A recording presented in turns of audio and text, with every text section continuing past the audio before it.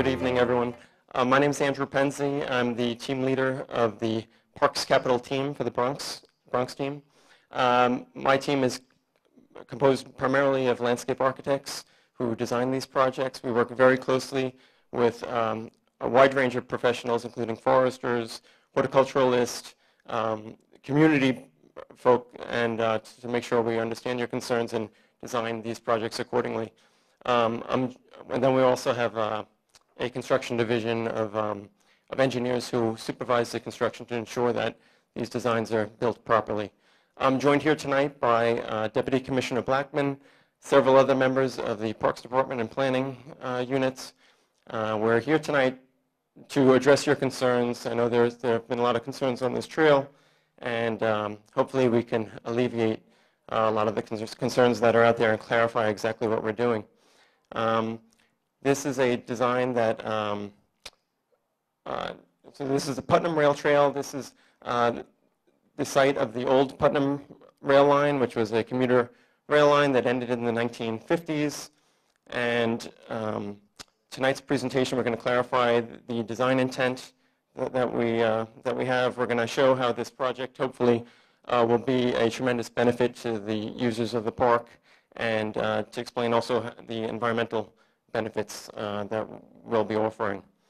This project is funded through a federal transportation grant with matching funds by the mayor.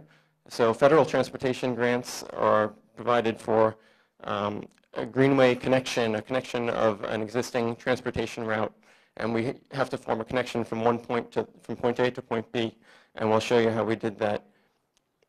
This is a design or an excerpt from the design that was previously shown to the community board. It was approved by the Public Design Commission and also by state DOT, who administers the federal grants. Okay, Steve. So here's the rail line in red. It travels through the core of Van Cortlandt Park, and it really is the spine of this park. It makes connections to the south to the Marshallou Greenway and to Broadway. There's a greenway there as well. And then to the north, this connects to the Cross County Greenway, which extends some 47 miles up through Westchester and Putnam counties as a paved greenway trail. South County Greenway, excuse me. The section through Van Cortlandt Park is approximately 1.5 miles long. Continue, Steve. So I have some existing conditions to show you. I'm guessing most of you are familiar with the trail, but just in case you're not, the slide on the left is the existing parking lot at the golf course, just off of Van Cortlandt Park South. And that's where the trail will be connecting. On the right side, you see that's the entrance to the trail from the parking lot. Steve, you can go ahead. The trail continues north here. You can see the lake on the right. It's really a beautiful spot, and we hope to enhance the scenic beauty through this project. You can see in the right picture is a very interesting shot. It shows the existing railroad ties on the left from the old railroad. The trail weaves back and forth across the ties, but stays right adjacent to the railroad ties, continuing north. The ties, you can see, they do pose a tripping hazard to people, and they do have contamination in the ties, and we will be addressing that, and I'll talk about that more later. You can see how it's a rather open area right now, and we'll be replenishing this with fortifying it with many trees. We're going to be planting in the neighborhood of 420 trees, new trees. So I just wanted to clarify that because I know that was an item there was a little confusion on. We will be planting 420 plus new trees. So they will grow in and help the canopy here. Let's see. And I just ask that you hold all comments to the end and let me go through. Hopefully, I'll address your concerns, and we can address questions after. Yeah. Go ahead, Steve.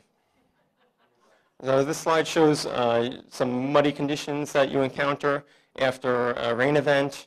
And I'm a father of 2 young children, so I know what it's like to want to bring your children in to experience a bird watching habitat such as this and to not be able to get there because a 2-year-old child can't walk 1.5 miles down this greenway.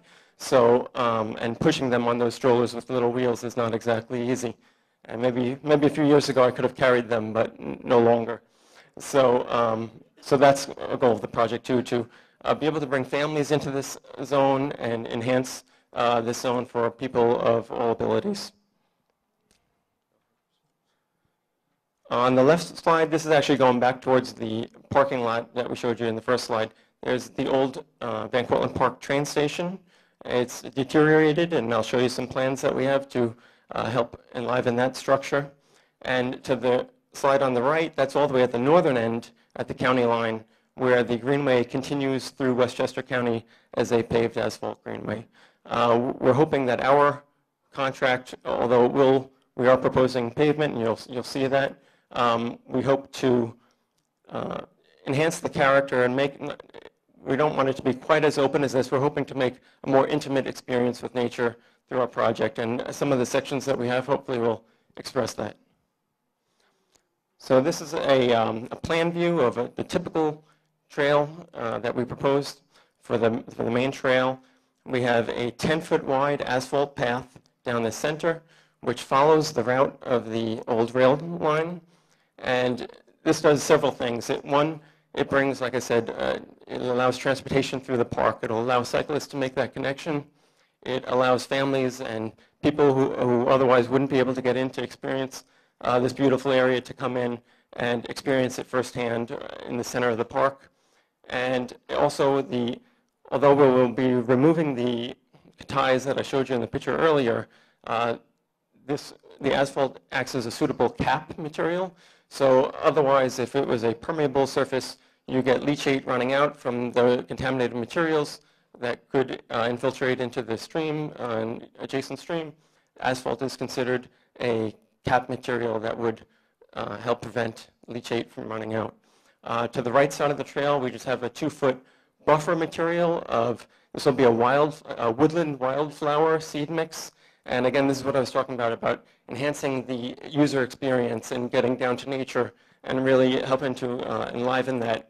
And so this will help beautify the trail and serve as a buffer. And on the other side, because we understand there are a lot of people who like to run on a soft surface, it might be better for your ankles and joints. So we're providing a 3-foot earthen jogging path. This will be essentially a compacted earth path.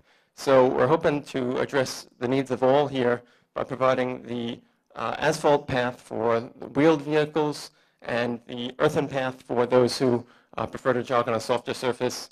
And I just want to talk a little bit about the asphalt. Maybe we can go to the next slide and talk about it on the next one, Steve. So here's just a cross-section of the same plan I was just showing you. The 3-foot earthen path, 10 foot of asphalt, and then a 2-foot buffer with some wildflower mix. Let's see. Let's skip to my notes on this one. So I just want to talk a little bit about the asphalt. Asphalt is a maintainable product. That's something, Parks Department, we don't have a lot of maintenance staff, and asphalt is very durable. It'll last for a long time without any concern of rutting, things of that nature.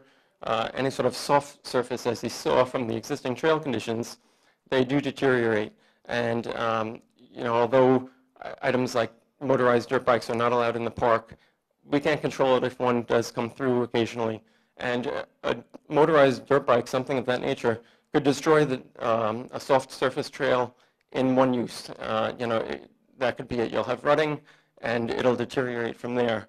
Versus the asphalt, this is going to last for years and years, and without much maintenance at all. Also, asphalt is a pavable material, so if the path was able to be paved, well, that is the point.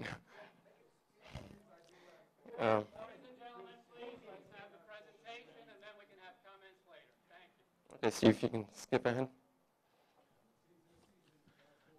This is.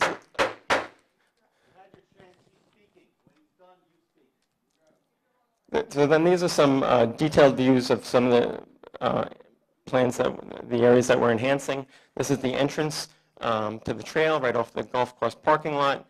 To the left would be the shade structure from the train, and this will be an accessible entrance coming up this paved path to meet our proposed greenway. This is the existing conditions of the shade structure. You can see in the bottom right, if you look at the footings, the posts of those structures there are severely deteriorated, and we propose to be reconstructing that. See if you jump. And this would be the proposed condition. This would be the southern terminus of our Greenway project. And this, you can just see from the, I think this is a pretty accurate depiction of what we're trying to do here. We're trying to really enliven this area, and I think this will be bringing people in. It serves as a resting point at the southern end of the trail, and we expect much increased usage by doing these improvements. The Parks Department, we only had, the funds we had only go so far.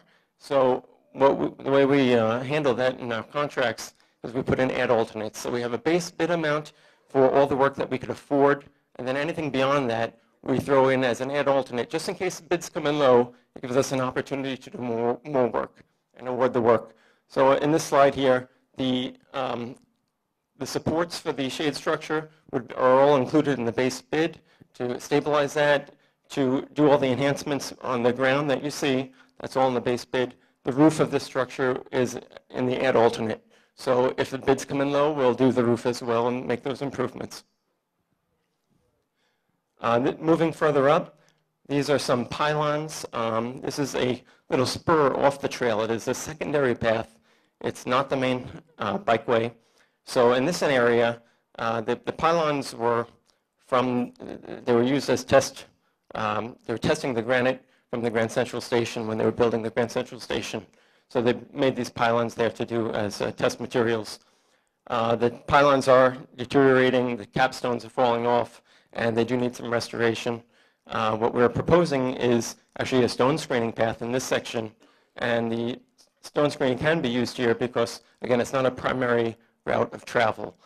People could still get within view of these structures on the main path and have their transportation and experience, and then the stone screening in this area would enable them to get up close to the pylons and experience them.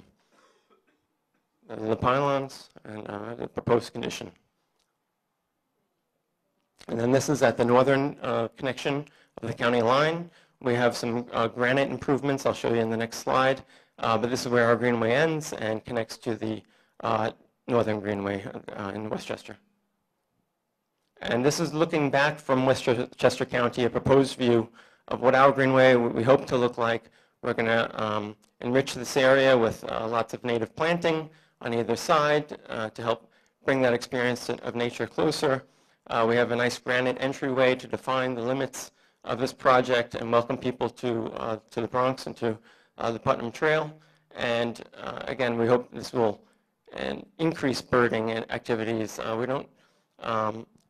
I think it's important to note that if we did any other surface material, such as a stone screening or any other soft surface, it would have really the same impact because it requires the same amount, if not more, of excavation. It requires the same amount of clearing that you would need to do a trail of this nature. So the impact really is the same. So the benefit you're getting of the asphalt is the accessibility, the durability, while maintaining the habitat. And then these are some just slides of typical proposed plantings. We're proposing native plantings, again, to help beautify the trail and enhance that experience. Again, more of the same. And that's really it. Let me just make sure I didn't have any.